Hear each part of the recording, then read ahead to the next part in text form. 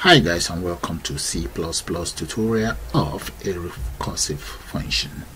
It's just a function that calls itself. That's all what recursive function is all about. So what I am going to do now is I'm going to take you guys straight into C++ tutorial, and we put one of these together. You guys see how it's all done. So let's do that now, guys. Okay, let's exit out and start a new project entirely. I'm going to go straight to file here, and let's select new, select project, and in there I'm going to click on console application, click on next, and let's click on next again, select C++. So let's give that a name. I'm just going to call it T recursive function. That's the T stands for triangle. Okay, recursive. Let's just enter function to it as well. There we go.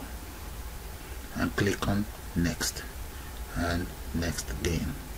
Okay, let's click on the source folder here, double click on the main, and right in here, the very first thing that I'm going to do right underneath here, I'm going to create a variable.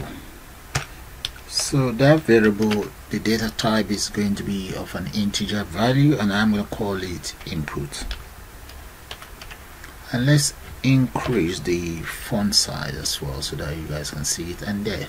So the next thing that I'm going to do now is I'm going to then create a function. I'll call that function create underscore triangle. And my triangle function is going to take in the following. I'll call that int add underscore length. That will be the length of my triangle, and in here enter curly braces. Now let's use an if statement. If add length is less than 1, then open up a curly braces, return there, and right underneath the if statement I'm now going to create, let's say create triangle right here. I'm now calling my function to take care of some action for me to create triangle. That would be add length. The length is going to be -1. Yeah, add length -1. Now let's use a for loop underneath here. For, and we add an integer there for int I equals 0, column I less than add length, and we just say I plus plus. Come out of it, enter curly braces, and now in here I'm now going to say cout.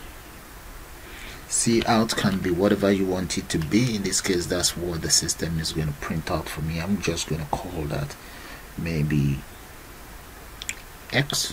That is fine, and just enter cout end line, so that will go to the next line for me. Now we now need to come into this main function here. Let's get rid of this. Inside the main function, we now want to prompt the user to enter a value, or enter the triangle, enter the triangle size, something like that, or triangle length.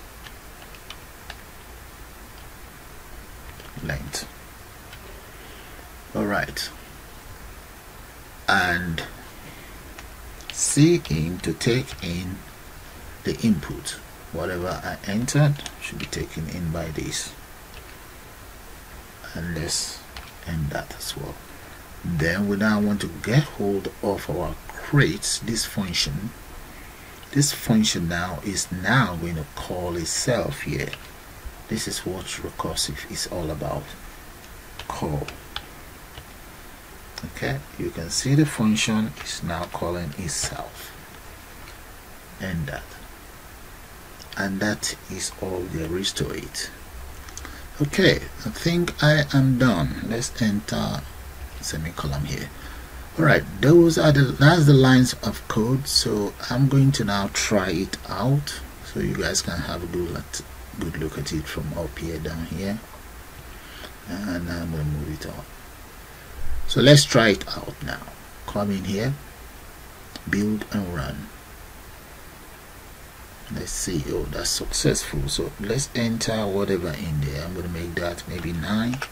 There, look at that, it's just printed out the X triangle. And let's increase the size of that. Run it again, and I'm going to make that maybe about 30. Press enter. Look at that, guys, and that's how you create your own triangle.